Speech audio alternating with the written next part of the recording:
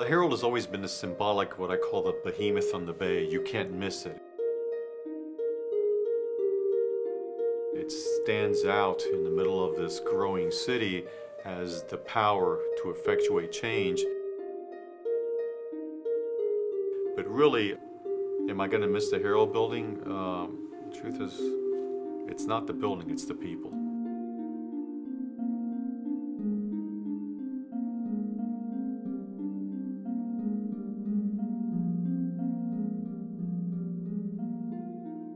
Keep grabbing champagne. We got two things to do, and one of them is toast.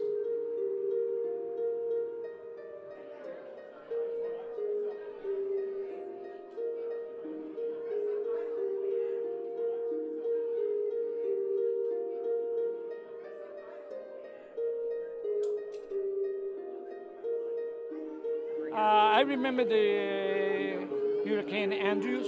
Remember? Oh, yeah. That Yeah. we went out and delivered a newspaper Yes, to those people that yes. didn't have any. I did The too. house was destroyed. Yes. And I remember that. Yes, I remember that. there was And do you remember the tornado that the went water through? spout.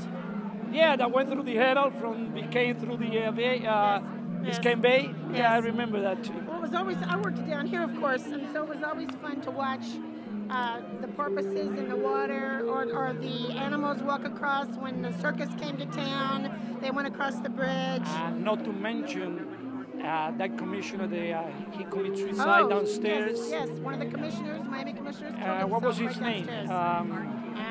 I forgot. Arthur Till. You're right. Yes, yes, exactly. yes. Exactly.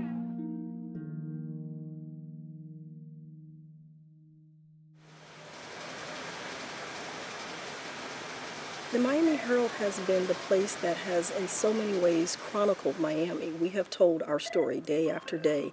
We've written about all the bad things, but all the good things too, from murders to hurricanes to the Miami Heat Championship.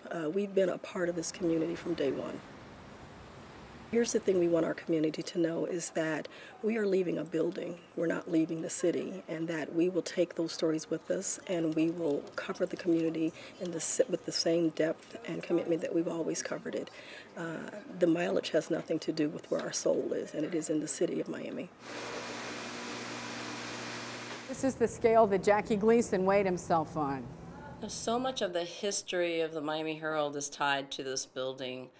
It was not our first home, but it's been our home for a long time, and I think it's been, you know, the symbolic of what the Miami Herald has meant to this community more broadly. This is where we celebrated Pulitzer Prizes. This is where we think the ghost of Gene Miller, our two-time Pulitzer Prize-winning reporter and editor, you know, still walks the halls and really imbues what we do every day.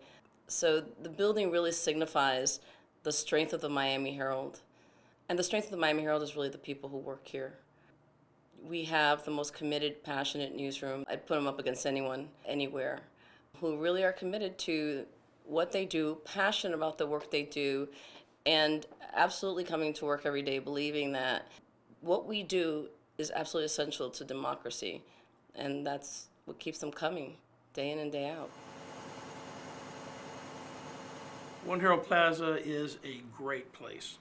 It's been a fun place to work, and as we have changed in the last 4 or 5 years, with fewer people, with changing technology and so forth, it really becomes readily apparent that we need to move to something that is more efficient for us, more right-sized for us, puts us in a slightly different part of the county, but leaves us in Miami-Dade, where we are, you know, in many ways the heart and soul of many of our readers.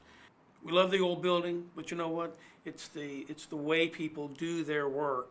It's how they do their work. It's how they handle their craft that really makes us special. And no matter where we are, that will continue. Okay, can everybody hear me okay? Clap your hands twice. Yay. Can the shorter people come toward the front, just like in grade school? Don't go beyond the post.